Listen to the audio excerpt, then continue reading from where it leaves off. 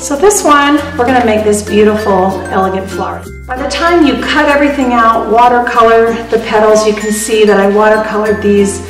I just took some water, wet them down first, and then I took a light red or pink watercolor and brushed it in after the petal was already wet, and it just created that bleeding effect with the petals. It takes a couple hours to dry, unless you have a warm fan or dryer. And then I pleated the petals, just like I showed you in the earlier videos, if you want to go back and check out those, to make all of these petals. And there's, I believe, 14 of these in all. A sample of the template. You don't have to be exact, just something that looks to that shape. We'll make these petals. And this is done out of a double crepe, meaning 2 pieces of crepe paper are stuck together to create a thicker petal. One side is like an ivory and the other side is like a peach. And it's a nicer petal. The other ones are a little bit thinner. This is done out of a thicker crepe paper. Both of these are from Germany. They're both German crepe forest crepe paper. This is a little thicker. I liked the color of this for the leaves. The center is done out of, these are like a pressed cotton. They call them cotton centers. Or you can just use regular cotton balls. You're gonna glue gun that onto probably 18 to 20 gauge wire. It's a heavier wire. You're going to take a piece of this double crepe. It's like a yellow, and you're going to wrap that around that and add a little glue to that. So you can just kind of wrap that. I've seen it where they've watercolored the center and it looks really beautiful. We're just gonna make it plain. So once you've got your center wrapped, then you can take the floral tape.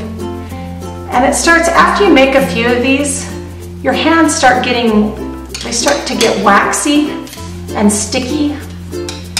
And so you might wanna wash your hands because then it just makes everything not stick and you start getting black marks on your crepe paper.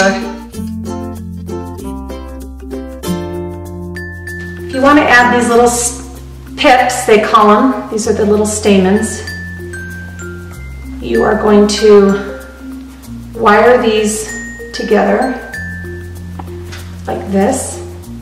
This is like an 18 gauge wire.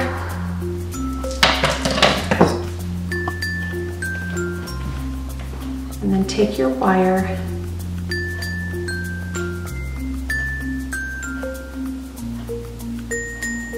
I'm going to twist it. Hands here. And then you're going to wrap the floral wire around that. Just keeps them together so they're not flopping all over the place. Now, you're going to add these little pips around your center. Just take one at a time.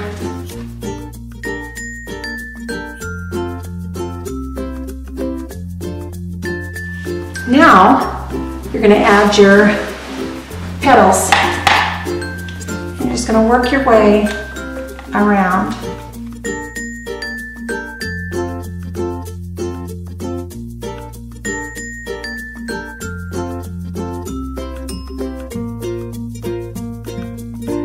So now we want to hide this part with what they call the calyx of the flower, this little part.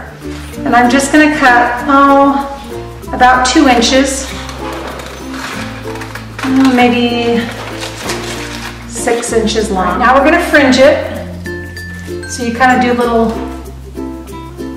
you don't want to make too big of a cut because it stretches.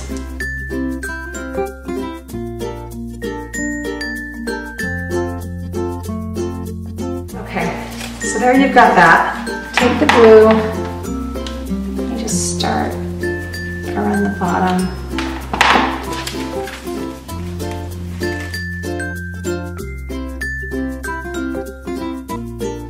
And you just trim it. Or I didn't cut right anyway. I'm just going to wrap more floral tape around that. There you have the back. Now I'm going to add on my leaves, and you're going to do the box pleats again.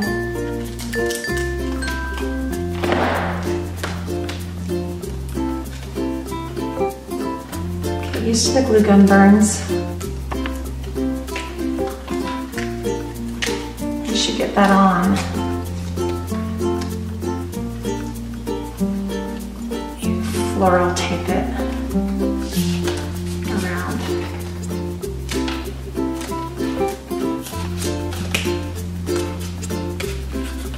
You can stretch it out.